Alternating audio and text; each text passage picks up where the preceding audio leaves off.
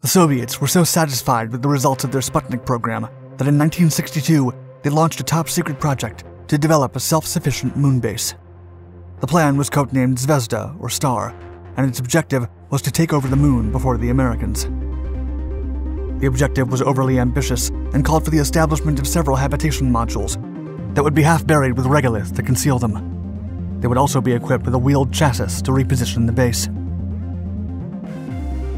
Zvezda's development looked promising until disaster struck the N1 human lunar expedition program. The powerful rocket that would carry the facility's components to the moon began suffering a series of crucial setbacks, and it looked like there was no other vehicle on the market that could be up to the task.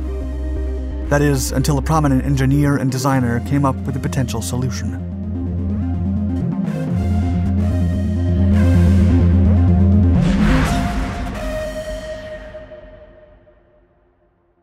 The moon race.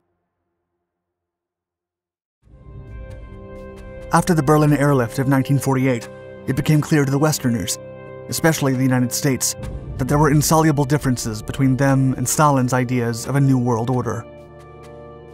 In the years following the rise of the Soviet Union and the Cold War, Americans and Russians clashed in the arms and space race, as both nations sought to conquer the moon and outer space. On par with the nuclear weapons development, American and Soviet engineers commenced the development of ambitious plans to put a man on the moon.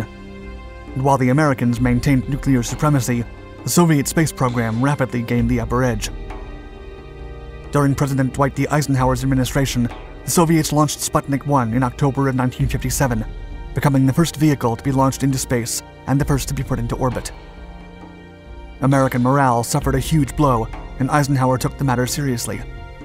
In 1958, the President dissolved the National Advisory Committee for Aeronautics, or NACA, which had been tasked with aeronautical research for the past decades, and created NASA.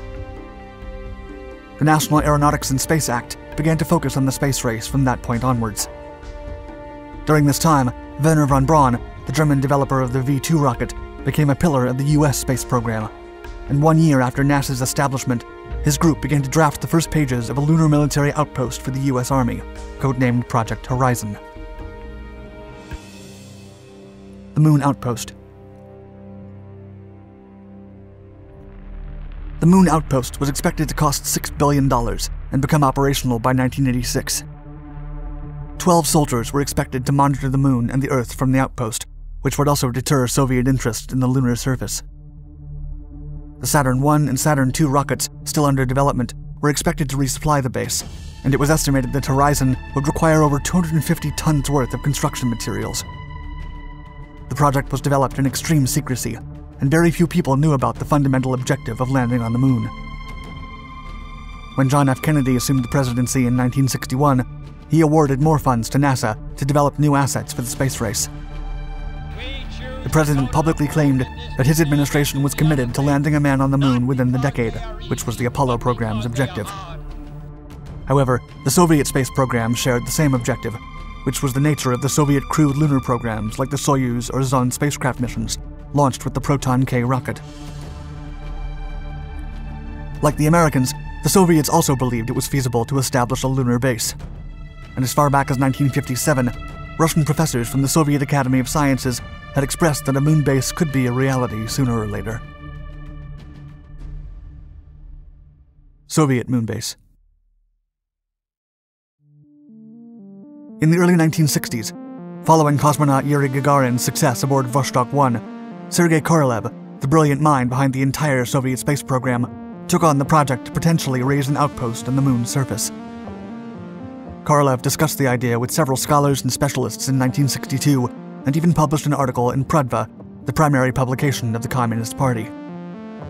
However, the matter took a serious tone until 1967, when the Soviets were working on the powerful N1 rocket, and thanks to Korolev's suggestions, the K-bomb Design Bureau began gathering information to establish a lunar base. The Bureau first contacted biologists, doctors, architects, astronomers, and atomic experts to study the project's feasibility. Then, in 1969, K-bomb issued a report titled Principles of the Construction of Long-Functioning Lunar Settlements, which proposed building a lunar base in 3 phases. The base would only be habitable for a crew of 4 at first, but would increase to 12 when the last section of the settlement was built.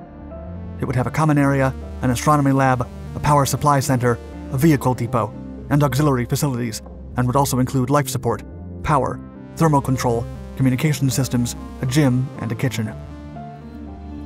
The facilities would be buried under layers of regolith to conceal and protect them from meteorites and radiation, and its total mass was estimated at 52,000 kilograms, which would be delivered through the N1 rocket. In 1970, K-Bomb began building a full-scale mock-up of one of the lunar modules to test different technologies and assets for the project. Unfortunately, things didn't go as expected with the powerful N1 rocket that would carry all the materials required to build the Soviet moonbase. After several launch attempts, the N1 project was suspended in 1974 while its engineers figured out what had gone wrong, and the K-Bomb Bureau was forced to stop the lunar base program until the N1 delivered results. Still, not all hope was lost for the desired Soviet moonbase. The Zvezda project. Following the suspension of the N1 program, the government appointed Valentin Glushko as the head of Energia, the leading manufacturer and developer of Soviet spacecraft. Although Glushko vehemently wished to terminate the N1 rocket, he was pleased to continue with the creation of a lunar settlement. In 1974, Energia released a proposal for its own lunar base that was codenamed Zvezda, or Star, and that would be delivered to the moon aboard the new Vulcan heavy-lift rocket. This rocket could deliver 230 tons to low Earth, 60 tons to the moon's orbit, and 22 tons to the lunar surface, while the payload would consist of the LEK, or Lunar Expeditionary Complex, and a lunar transport craft. The LEK spacecraft consisted of the landing stage for the moon's descent, the ascent stage for taking off from the lunar surface, and the re-entry stage for returning to Earth. It weighed 31 tons and comprised a 20-ton laboratory and habitation module of 160 cubic meters, of which 25 square meters were reserved for habitation and 25 for laboratory usage. The module was 9 meters tall and had a width of a little more than 8 meters. It was powered by a solar panel unit that could generate electricity. The third complex was a 15-ton laboratory and production module that stood 5 meters tall and gave access to a biotechnology and physics laboratory with a 3-ton oxygen-generating facility. The entire Soviet moonbase complex would be powered by a nuclear power unit. A Lunokhod lunar rover was the last asset of the Zvezda moonbase. The 8-ton vehicle, with a capacity for 2, would have a speed of 5 kilometers per hour and an approximate range of 200 kilometers. Before the deployment of the base, the desired zone would be meticulously mapped by an unmanned lunar spacecraft. Afterward, the base would begin construction in 3 phases, of which the first 2 would require 5 Vulcan rocket launches to carry all the equipment and essential materials. The last phase would take place 2 months after Phase 2 and carry the remaining laboratory equipment. Unfortunately, Glushko's ambitious proposal did not convince the Soviet government.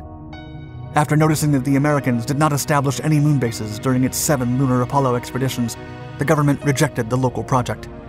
Instead, the Soviets put their focus on copying the footprints of the American space shuttle. The project was also abandoned because it would cost at least $80 billion in 1980s currency. However, the Russians' ambition to establish a moon base did not entirely go away, and in the late 2010s, Russia's Federal Space Agency began gathering information to consider building a future base on the moon. Thank you for watching my video. Please like and subscribe to our Dark Documentaries channels to find more exciting historical content. And let us know in the comments below what you think of the human desire to conquer the moon and space.